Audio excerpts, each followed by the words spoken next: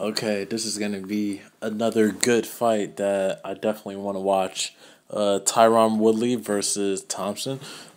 Same thing. I'm gonna basically talk about who I think's gonna win, what each fighter needs to do. Like, I don't know what's going on. Maybe a lot of these fights are basically stand up fighters. That's what they're really picking, and I can see why, because the stand up fighters are usually the ones that usually get the most attention. Even not saying that they're only just stand fighters. Some of them are very good in jiu-jitsu, of course.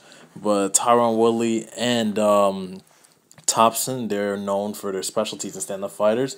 Like Thompson is a special.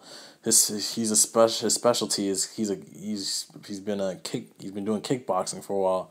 So like kickboxing is really a specialty, kicking and fighting. While Woodley, I'm not gonna say he's a brawler because he's very skilled. People don't realize that Woodley is actually very skilled, very talented. Like he actually knows, he has good footwork. It's just that he has good power. He has good punching power. He's heavy handed. Who I think's gonna win? I'll probably say this time. I'll probably say at the end.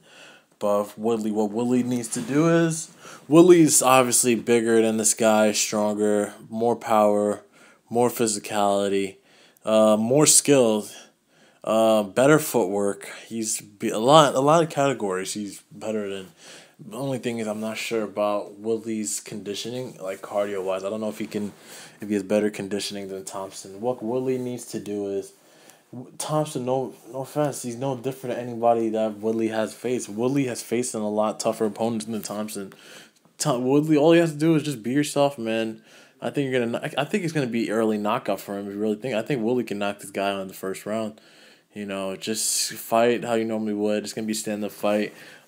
Just keep your defense up, but do your normal 1-2 punch, your knockout, and it's gonna be a piece of cake. Try not to stay on the ground. Try not don't try not allow Do not allow the guy to kick you all over, because this guy Thompson has pretty good legs. He's very talented at kicking. He's a good kickboxer. Keep your distance, but at the same time, don't be too distant away. Because if you're too distant away, you're gonna allow him to basically kick you, and once he has his legs on you, man, it's a wrap. So Willie, what you need to do is just be physical, allow him, push him to the ropes. Don't give him too much time to go to the next round and get his energy up. Just keep on brawling. What Thompson needs to do is, Thompson needs to let him to get in his game, meaning let him fight his game. Don't stay too close to Willie, because if you stay too close to Willie Thompson, you will get knocked out. What you need to do is keep a good distance, keep your reach. You have longer arms. You may not be as skilled as him, but you can use your reach and your God given height and figure for your advantage. Uh, that's what you need to do, man. Just do your kickboxing pedigree. Wear down his legs. Keep on kicking him in the thighs, get him tired. So by the time it's the second or third round, he'll be wearied, and then you can just go for a knockout. But I don't think you can beat Tyron Woodley. Overall, I think Tyron Woodley is gonna win this fight. I think this is an easy win for Tyron Woodley. I don't think this is enough competition for him. I think he's gonna knock this guy out in the first round. Easy piece of cake. On to the next one. Let's go. God bless, guys.